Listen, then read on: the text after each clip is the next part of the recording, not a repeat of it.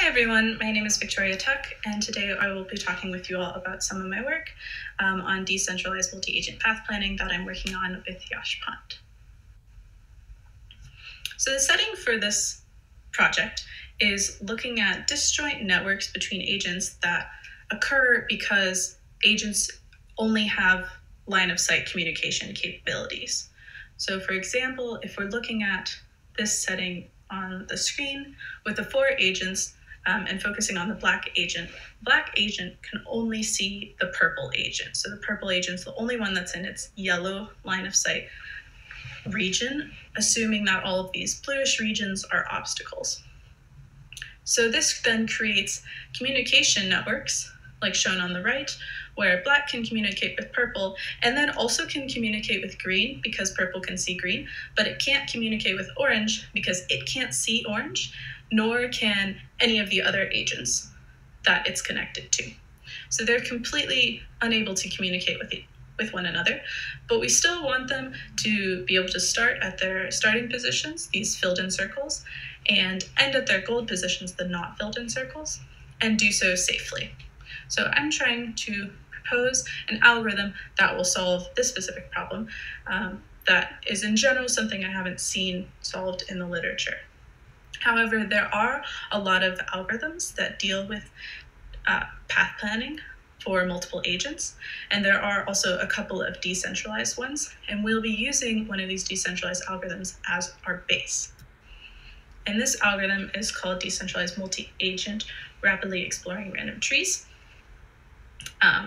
And it does assume complete information about other agents. So it assumes all agents can somehow communicate with all other agents. And each agent starts with their individual initial feasible path, which could just be them staying at the same position for all time. That may not actually reach the goal, but that's fine. They'll be safe if they're staying at the same initial position. And then they have an individual RRT that they use for their path planning. So because they're using the RRT, it's relatively fast. And this RRT also takes into account the other agents' positions as moving obstacles. If you want to know a little bit more about this algorithm, this is the actual algorithm, or you can look at the paper which is referenced here. But we'll be using this as our base. Another thing we need in order to do this and assure safety is a delta obstacle.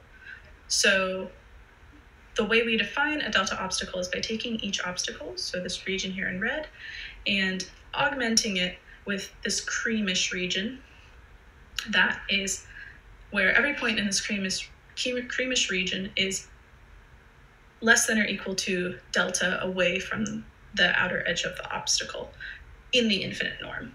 And the reason we need to augment all obstacles with this shape is that if an agent avoids a delta obstacle, then the moment they see another agent, they will be at minimum 2 delta away from that agent. And we can look at that with A2 and B2 here.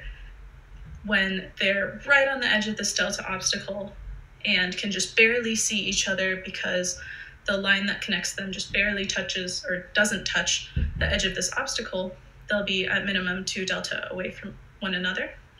And so if they have a defined interagent constraint, so long as we define the delta obstacle to be half of that interagent constraint, will remain safe even if they can't see each other. So now taking that base and the delta obstacle idea, we can create a proposed algorithm that will be safe. For this proposed algorithm, we're going to take each subgraph, so that grouping of agents that can communicate with one another, and go ahead and initialize DMA RRT. Then we're going to have each algorithm just work like normal, so that it'll define some waypoints, have the agents track those waypoints, and then update their trees as they go along. However, the moment one agent sees a new agent that's not part of its subgraph, it needs to stop immediately. And if all the agents are avoiding obstacles with this delta distance, then when they stop immediately, they'll still be safe. They'll still be fulfilling their interagent constraints. And once they see that new agent, they now have a new subgraph that includes that new agent. and can now reinitialize DMA RRT, which has its own guarantee of safety and can continue on moving towards their final goal.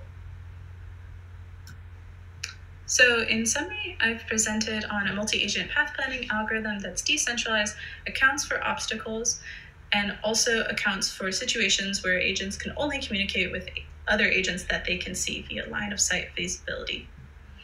And we're able to show that this algorithm is safe. This is current work, and hopefully it'll be published soon. So I hope you all take a look when it is. Thank you.